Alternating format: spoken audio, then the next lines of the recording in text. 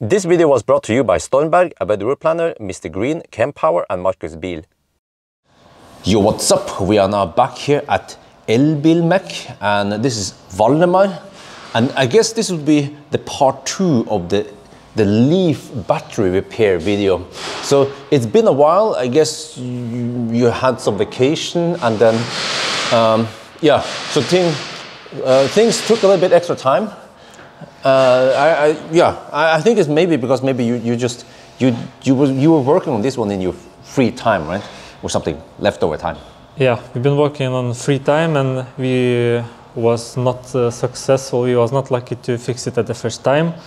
So I can tell you that we changed one cell, which was bad. Then we changed one more, and it seems that it's also bad. And then we thought, what the hell? So started to find out, and it looked that the BMS actually was the problem.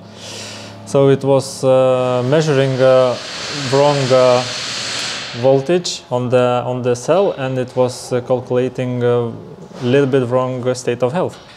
So it took a little bit more than we expected. Well, so how many cells did you replace now? 1 or 2? We replaced the same cell 2 times.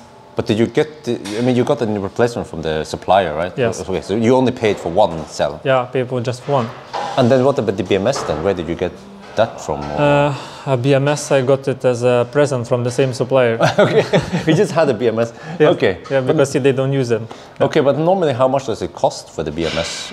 I think that roughly 12,000, if I'm not mistaken. 12,000 NOK? Maybe it would work about, I think approximately that would work. You guys see that the BMS is worth almost more than the whole car here. This is a very expensive hobby. Yeah. But okay, but we're just doing this in the name of science. Yeah. So 1 cell has been replaced, the BMS has been replaced, the car has, I think it should be at 100%. It's charging now up on Sjuko, or no, actually on Sjuko. So it should be close to 100%. So from what I remember earlier, it had around 12 kilowatt hour.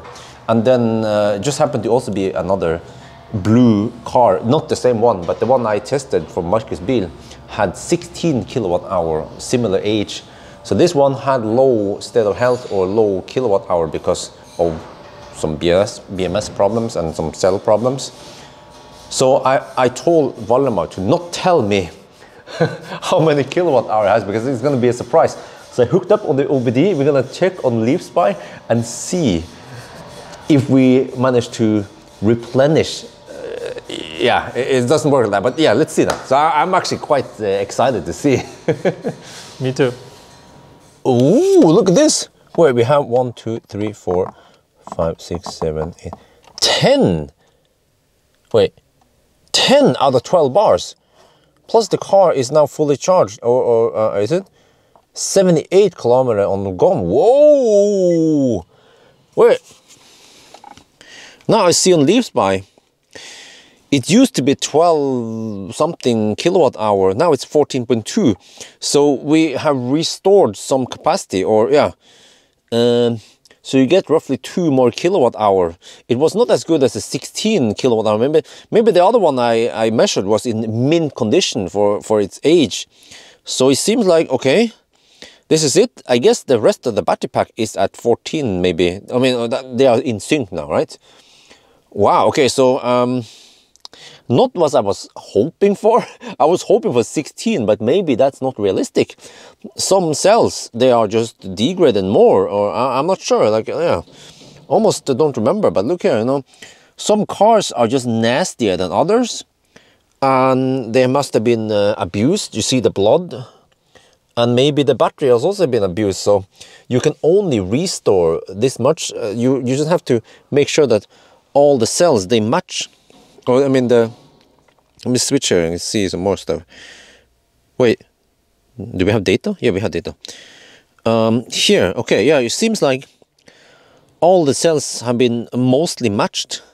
Not any weird poking up, no spikes here or there. So I guess that's it. Huh? Wait, did they reset the BMS? I'm not sure. But state of health is now 72%. Oh, sorry. State of health is 72% now. I guess this is, yeah, but this is also weird. State of charge claims to be 85%, as if you can't go to 100%.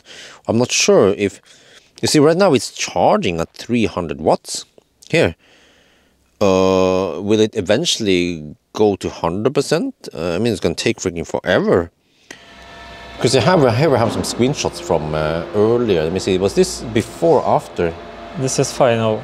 Final, okay, this is after. Yeah, this one should be the same as we have here, the live data.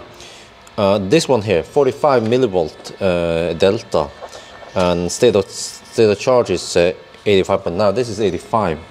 Okay, yep, all right. But then we have some other interesting one. This is also after repair, but when the battery is discharged. 3.5. Yeah. So what's interesting that those two cells, or one module that we replaced with two cells, are at the bottom are actually the highest now. So we replaced one. It was one like piece, right? Yeah. And then that box contains two cells. Yeah. So wow. So this one. So if you compare this versus when it's full, then it looks like the voltages are similar. Actually, slightly lower than the other ones. The red one, but here it is a lot higher. So these two, they have more energy. Yes. Than the rest here. Correct. They need to give up soon. So the thing is that if you want to make a battery even better, so next then we have to replace this module, maybe this one, this one, this one, this one, this one, this one. So actually. Then it becomes really expensive. Really expensive, and the question is how much better the battery will be. What it would be if we would replace those cells. Yeah, because we see now that with this one, it was just a little bit better. So if you replace these ones, maybe you then suddenly get 0.5 kilowatt hour more, which is not that much. And it starts becoming very expensive for. I can show you here the live data. For how much you're actually getting kilowatt hour here. But in total, I was actually quite surprised, because before was 65 state of health, and after replacement just one module is 72 or 73 approximately. So I'm very surprised how good the result it can be just replacing one cell. And actually, I don't believe that we can do it on the other batteries. I think this is like one of the 100 cases where it can be such a good repair result. But I want to show you something here. This one first repair. So this is the cell you. So this one was okay-ish, but wow, that wasn't bad. But was this because of the bad BMS, or was it actually the bad cell? Yeah, or bad module? Actually, it was BMS fault, and probably it was discharging this module, because when we replaced this module, it was balanced exactly at 4.0, 4.1 approximately, or 0.7. But after maybe 2 charges or standing outside for 2-3 days, the voltage started to drop down, and that's why its supplier. Advised us to try to replace the BMS, because it's like the cell was good. Also, so the BMS misreported this one. Yes. Oh, I see. So I think that's it. We can get roughly 14 kilowatt hour from this battery pack. It seems like it has been abused a little bit. Yeah. Yeah, I think this is it. We cannot push more of that. As I told you, I'm very surprised how good and successful repair it is. I was expecting maybe 0.5 or maximum 1 kilowatt out of one bad cell, but it seems that it's what we got, 2 + 2 kilowatts in total. Yeah, around 2 kilowatt hour more. Yeah, so I think it's very good, but I don't believe that we can do it on all other cars.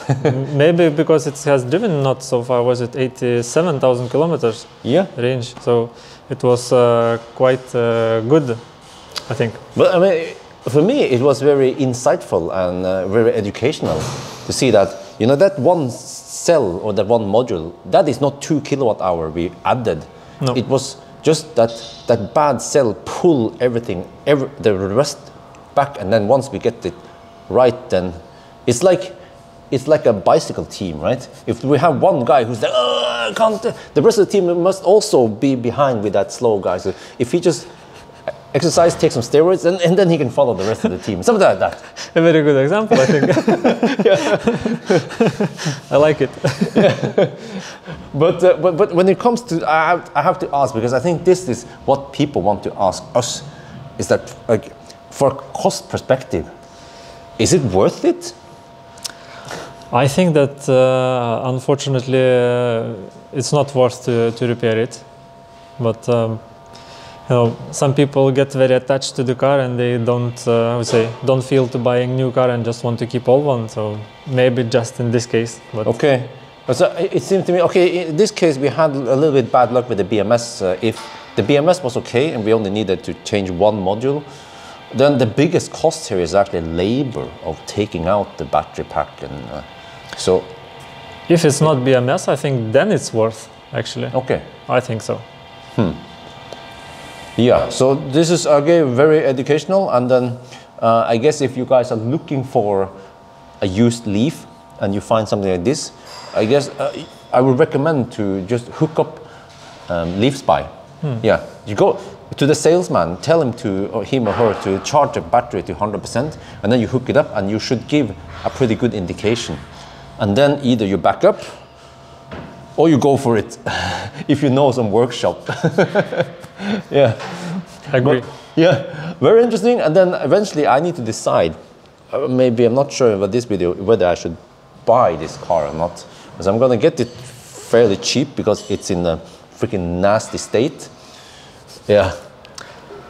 I got a call from Marcus, and he said if you take the Leaf, he will install you a new skin black interior in it. He wants me to. Okay. He wants to do some extreme makeover. Okay. I'll consider it. We'll see. But at least this part was about the battery repairs. So, thank you so much, Valdemar, for taking the time and the money to do this.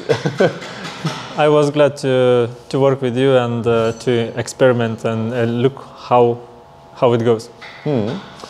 Okay, so anyway, if you guys have questions, you can always ask, or you can even contact Elbilmek. They are located at Liertoppen, or Lierskogen, yeah, but no, near Liertoppen. So I think that's it, but this might not be the last thing you see from this Leaf, we'll see. So, because yeah, I just remember something. One thing that I haven't tried yet is to DC fast charge it, see how it goes. Yeah. Okay, but the undercarriage and everything is not replaced yet. So, but yeah, I think that's going to be it for now. Yep. So hope you guys enjoyed this video. As always, thank you for watching, and talk to you later.